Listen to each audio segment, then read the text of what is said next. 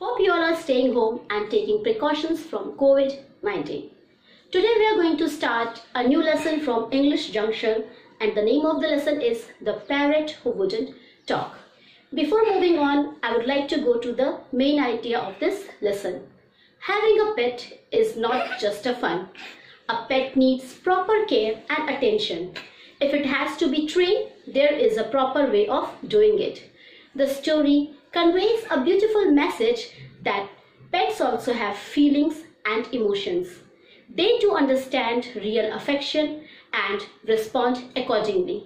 The Parrot Who Wouldn't Talk is a humorous story written by Ruskin Bond.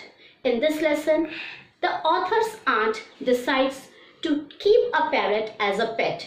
She also decides to teach him how to talk. How successful is she in her effort? Let's find out.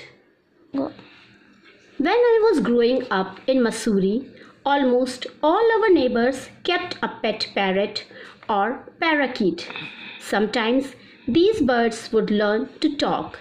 They would say things like, "Study, child, study," or "Don't be greedy, don't be greedy." These words and phrases were of course learned after some member of the household had repeated them many times in front of the bird. But our parrot refused to talk.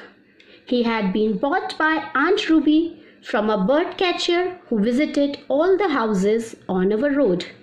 Grandmother and grandfather did not want a caged bird as a pet, but Aunt Ruby insisted.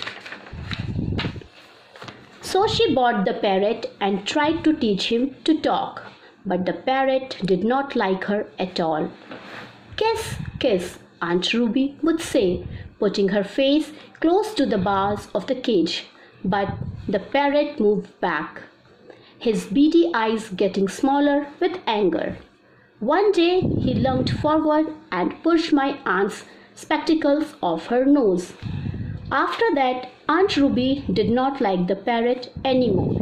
She started making faces at him and calling out, "You are useless, can't talk, can't sing, can't dance." Grandmother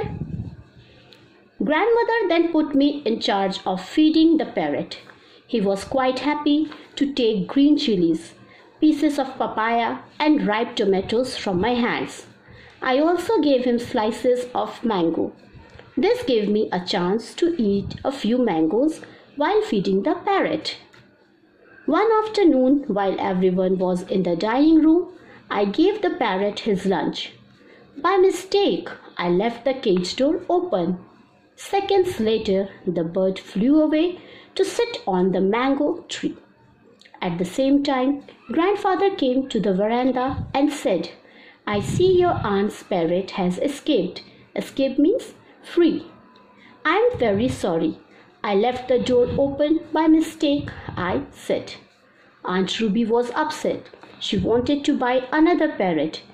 We promised to buy her a bowl of goldfish instead. Instead means rather. I thought that we would never see the parrot again. But maybe he missed his green chilies. A few days later, I found the bird sitting on the veranda railing and looking at me. Unselfishly, I gave him half my mango. Just then, Aunt Ruby came outside and cried out, "Look, it's my parrot. He must have missed me." Quickly, the parrot flew to the nearest rose bush. He looked angrily at my aunt and shrieked, "You are useless, can't talk, can't sing, can't dance." Aunt Ruby turned ruby red and ran inside. The parrot became a regular visitor to our garden. Whenever he saw Aunt Ruby, he would call out, "You are useless, can't talk, can't sing, and can't dance." The parrot had learned to talk after all. Now let's go through the word meaning from the lesson. Parakeet, a small bird of the parrot family, usually with long tail. Insisted, said firmly that she wanted to buy the parrot. Beady, small, round and bright, watching everything closely. Lunged, moved forward suddenly to catch or attack something, making faces at him. She was moving her mouth, nose, and eyes in strange way to show that she did not like the parrot.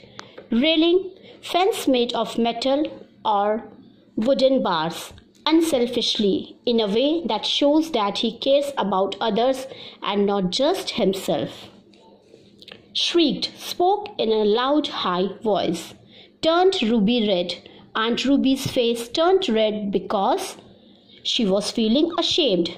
After all, used when someone is unable to do or say something after not being able to do or say it.